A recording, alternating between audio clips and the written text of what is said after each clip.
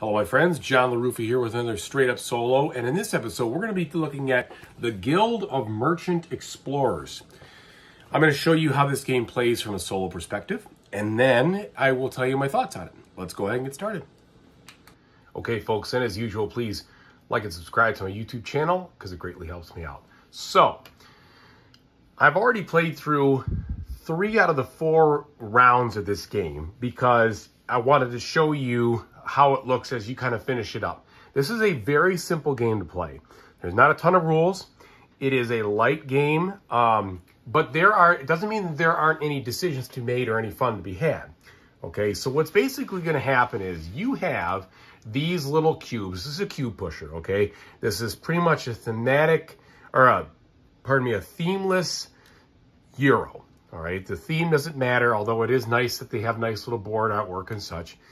But this is very much a mechanics-based kind of game.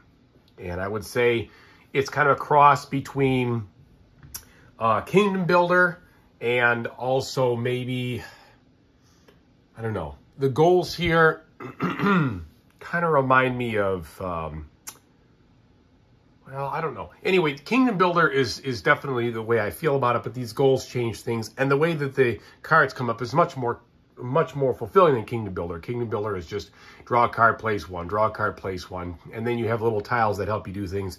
I think this is a better system. But let me just show you how it's played. It's very simple. Whether you play it solo or you play it multiplayer, the rules are almost identical. The only thing in solo is you have to complete all 3 of these goals, and when you do, which I have already, you put a cube of yours on there marking you have done it. Also, as the game goes by, the higher point reward, becomes unavailable, then the lower point will become unavailable, and then you just have to do it just to get the actual card done. If you don't complete all 3 goals, then you lose the game. But in addition, depending on the skill level you want to go for, you have to score at least 90 points for easy, 120 for normal, and 150 for hard. Okay, and again, you have to get all of the goals done. So let's just go ahead and see how it plays. On your turn, you're going to flip a card. And when you flip a card, depending on what it is, depends on what you're able to do. When you first flip these cards right here that have the 1, 2, 3, and then the 1, 2, 3 on them, you're going to draw 2 cards out of this special Explorer deck. And this Explorer deck or Investigation deck give you all of these different types of cards that are much more powerful than the basic ones. And you have to choose between 2 of them. Whichever one you keep, you put over here. And then when you draw that in subsequent rounds, you take this action. So this says, explore 1 sea area, then explore up to 5 adjacent spaces to this sea space. So the rules state basically that you can start, and you can always put off of one of your explorers that you've already put down, but also you can start from any of the villages that you've put down, and I'll show you how that goes in a second. Plus, this starting city over here, this main one, the capital city, you can always put next to that. So, right now, in order to score the most points, because I've accomplished my goals, I'm going to want to do stuff like cover up coins to get 1 point per coin. I'm going to want to explore these wrecks. That could give me some set collection points or some other things. If I can explore a tower, I will get 10 points. Excuse me. Which is good. And by the way, I just realized that I forgot to get my 8 points for exploring that tower in the previous round. So I'll just do that right now. Let's go ahead and toss in 10, 20, 30. I've got my points off to the side here. 40 and replace it there. So there we go. We toss in the 2. Okay, anyway. So I'm going to go ahead and I'm going to do an explore action. I'm going to do it off of this guy because I'm going to try to get some of these things linked in to get some points. So I'm going to explore this sea space right here. And then it says up to 5 adjacent ones. So that's 1, 2, 3, 4, 5. Okay, and that's my turn. I draw another card. It says number 3. So number 3 action for me was explore 1 sea space, then explore up to 3 connected spaces to this sea space in a straight line. All right. Well, like I said, I'm going to that tower. So probably the best thing for me to do would be to explore this sea space, which is adjacent to one of my previously placed explorers. And go in a straight line here. 1, 2, 3. That covers up 2 coins, so I score 2 points for that, and I'm getting closer to this tower. Okay, we draw another card. Oh, arrow 1. Arrow 1 card says explore any number of connected grassland, desert, and mountain spaces in a straight line. So the way that I'm going to do this is I'm going to explore these in a straight line right here, and I'll show you why. So I'm going to put down this first one. That's going to give me a coin, nothing, nothing, and I'm going to explore this city over here to hopefully turn it into a trade post. So that's 2 coins. So that's 2 points. Plus, if I can connect 2 cities, this one has a 3 on it. If I connect it to, for instance, this 4, I would take 4 times 3 is 12. I would score 12 coins, and then I would block off one or the other of those so I can't score it in subsequent turns or subsequent rounds. So that's one way to make some decent points. Also, because I just covered almost all of those regions, I need to cover this grassland. If I cover that final grassland, I will have completely explored a region, and I then can replace one of my cubes with one of these villages, and the village will score me 4 points at the end of the game. Or, I'm sorry, right away. So let's just see how the cards keep coming out. Okay, that is 1 mountain space.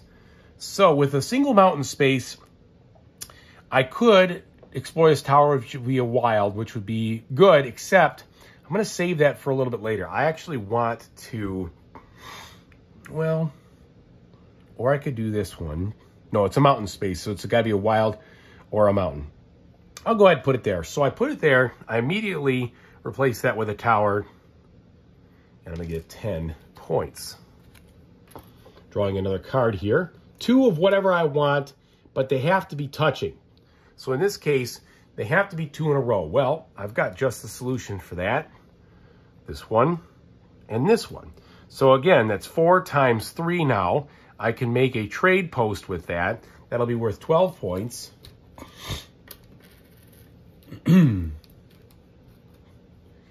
And with the 12 points, then we replace, we'll go ahead and block this one off here, just in case I can score that again. So that was on a grassland.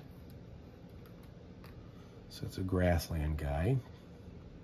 There we go. Drawing another card now. 3 C spaces. Okay, they also have to be in a straight line.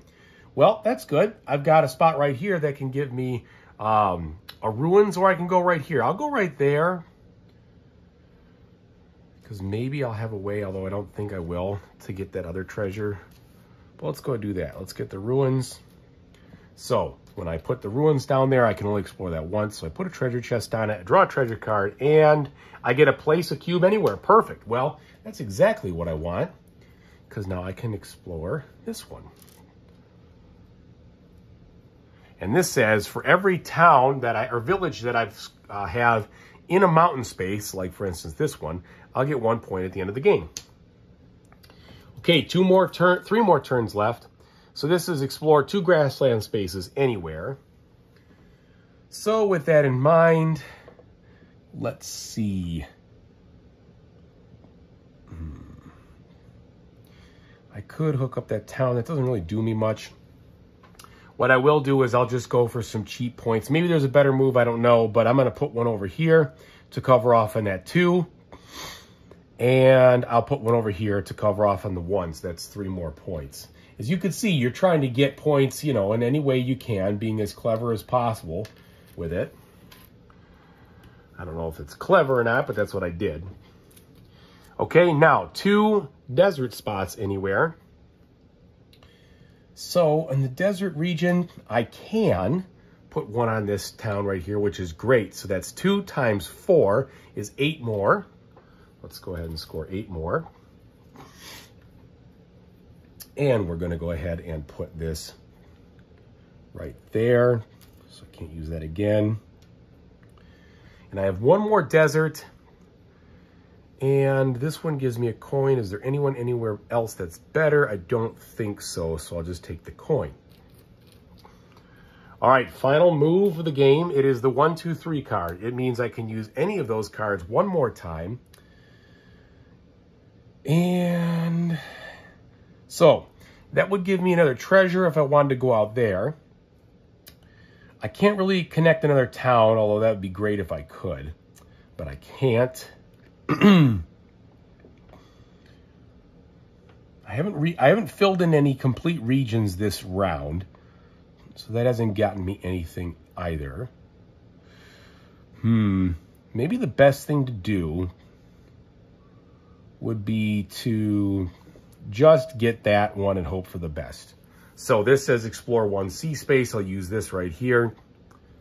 And there might be a better move. Might be something I could do to chain things longer. Actually, there is a better move. Much better. Watch this. So this is the go in a straight line. Well, I can go in a straight line and connect 3 with the 4. So that's 2, 4 on the coins, plus this guy. Boy, am I glad I kept that one open this whole time. So that was 4 plus another 12. That's 16. That's a strong move. So you're really trying to look for these little pockets of points, right? Some way to stretch it as far as you can to score as much as you can. All right. And so that will be it. That is the end of the round and also the end of the game. So in order to win, like I said, you got to count up your points and you're going to go ahead and see if you've completed all these goals. Well, I completed the goals and let's see how we did in the points here. So 10, 20, 30, 40, 50, 100, 105, 6, 7, 8, 9, 10, 11, 12, 13, 14. So 114. So that would qualify me for almost a normal win, I think. Yeah, a little short of the normal win. So I would have lost that game playing a normal. This is my first game. I'll just say it's easy. Yeah, I won. But basically, that's it. So let's go ahead and go back up, and I'll tell you what I think about it. Oh, wait, by the way, I should say, at the end of each round, you then clear off all of your Explorer tiles, even though that was the end of the game. And the only thing you're left with is the different towns that you've had throughout the game as starting spots. Not towns, but villages. And I think that's it. I don't even think you can start from the towers, but I could be wrong about that. I have to look. So it's actually kind of interesting because you can go someplace and then you have to kind of retreat. And if you don't fill out some stuff, you can't get back there so easily. So there is some strategy on filling out these regions so that you can kind of put one of those villages in place and then expand from that side or that area next time. I really like that. That's a good strategic element to this game, or tactical element, however you want to put it. That does add, I think, some nice choices and some nice strategy. Okay, folks, that is the gist of this game. Actually, that's the entirety of this game almost. You saw a full end round, but you're seeing what's actually happening. And I would say that this game plays identically, whether you're playing solo or you're playing with multiple people, because there is no difference in the rules, really. You're either beating your own score with goals or you're trying to beat other people. But this is very much like a flip and right game without the right. I've seen that described that way, and I agree. It isn't very difficult to learn, but it is very enjoyable to play. I really like this game. I like the fact that, and also, by the way, I was looking for this style of game at this level of weight. And so if I was looking for a heavy game or looking for something with deep theme or whatever, this game would be not the game, right? This theme is pasted on. It could have been anything. It could have been a field. It could have been animals. It could have been, you know, whatever. It could have been anything. Space. It doesn't matter. The point is that it's a good little mechanic. They give you 4 maps. Each map has 6 gold cards, of which you only play with 3. So you are going to have a different feel most every time you play it, which I think is cool. But what really adds, I think, to the game are all these different investigate cards. When you have to make that choice of which one you want, that really changes the moves that you have available to you in this game. And it's a quick game. There's no way this is going to take more than 20 minutes to a half hour to play. Which is good because I kind of find it's like a great one to play when you just want a nice relaxing wind down experience. You don't want something super heavy, you don't want something super long. This is one of those kinds of games.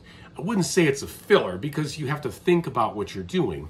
I always think of filler games as kind of like almost, you know, they kind of play themselves, right? No, you got to do some thinking here.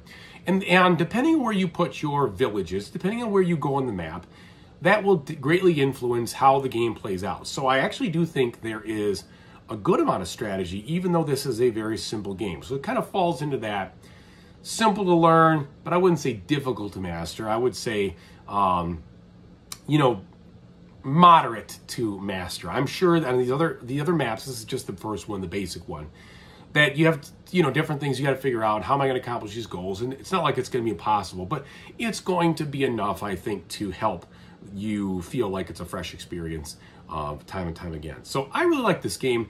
I think it is identical solo as it is multiplayer. So this is clearly a solo friendly, play it by how you want. There's no real interaction with anything. It's just to beat your own score with some conditions.